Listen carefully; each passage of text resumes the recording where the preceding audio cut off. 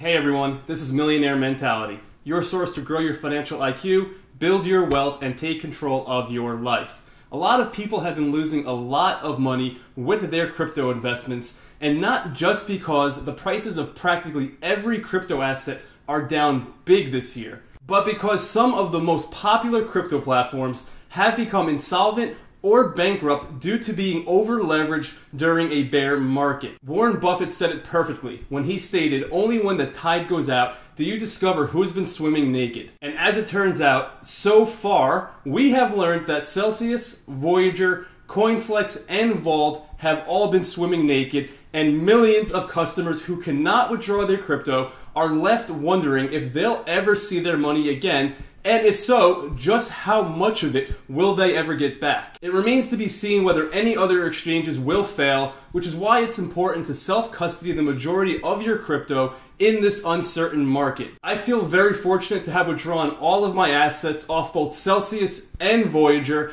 just days before they suspended withdrawals. Many others aren't so lucky, and the bear market isn't to blame. The customers withdrawing their funds in masses aren't to blame. The blame lies solely in the excessive and irresponsible lending practices of customer funds by Voyager, Celsius, 3AC, Anchor Protocol, and many others in order to generate high yields. Translation, these companies got greedy. If there is a silver lining to having lost money in any of these projects, it's the ability to walk away wiser with some very important lessons learned. In today's video, I will cover 8 of the most important lessons you should take away from everything that's been transpiring in the crypto markets. But before I do that, stop what you're doing right now to go ahead and click the like button and subscribe to the channel if you're new here.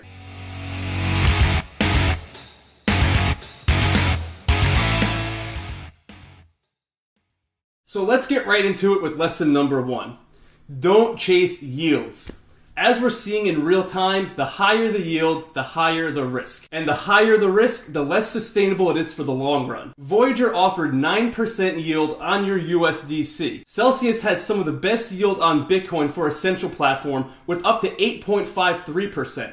And look at Anchor Protocol, offering you a savings account where you could earn 20% annual yield. Well, we have all seen how that played out. There are even decentralized finance apps like Titano advertising 102,000 annual percentage yield. And as you can guess, that project didn't end well either. Prioritize the security and accessibility of your funds over how much yield you are earning. Alright, lesson number 2. Challenge who you let influence you. If your mom or dad are uneducated about personal finance and are broke, should you go to them for money advice? Probably not. If you have a toothache, should you go to the chiropractor for an adjustment? Probably not. We all consume endless amounts of information every day. Be sure those you listen to and let influence you have the experience, education, and credentials to back up their statements and opinions. Listen to experts, not those who don't have the credentials or have an ulterior motive or incentive for telling you what they are telling you. But always remember that you are in control of your money, and at the end of the day, you and only you are accountable for your investment decisions. Lesson number 3, read the fine print. When you sign up for most of these crypto lending platforms,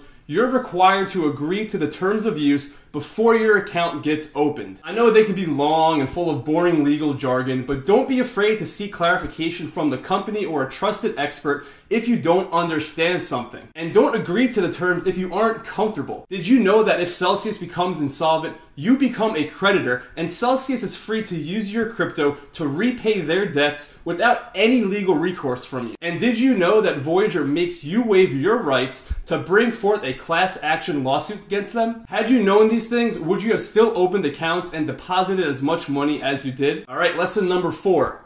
Diversification matters. If you have all of your money invested in just one crypto and have it all deposited on just one crypto exchange, you have a lot of concentration risk. If you want to still keep some money on a central exchange in this market and accept that risk, do not keep it all on one platform. Lesson number 5.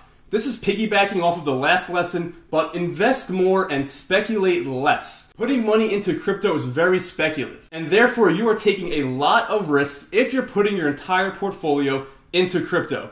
Don't want to take my word for it? Well, then maybe you'll take his. People should not invest their life savings in cryptocurrency. to be clear. I think that's unwise. But it should be considered speculation at this point. And so, you know, don't go too far on the crypto speculation part. Putting money into crypto at this stage in its infancy is not quite investing. It is speculating that maybe these projects will get adopted and they will continue to go up in price. If you want to invest your money for your future, consider index funds or rental real estate, which should comprise a larger allocation of your portfolio if you want to mitigate risk. I know far more people who built generational wealth investing instead of speculating, and I know far more people who lost everything speculating instead of investing. Unfortunately, we only hear about the lottery winners or the Dogecoin millionaire in the media, but they are the exceptions. It's the same reason a plane crash is a big news story. It's so rare. Lesson number 6, don't put money into crypto that you cannot afford to lose. We've already established that crypto is pure speculation right now. I know you've probably heard this before, but it pains me to see on Twitter how many people are hurting for not practicing this rule. Lesson number 7, understand the risk. Before you put money into anything, whether it's crypto, the stock market, or even real estate, be sure to understand all the risks. You cannot effectively accept the risk that you're taking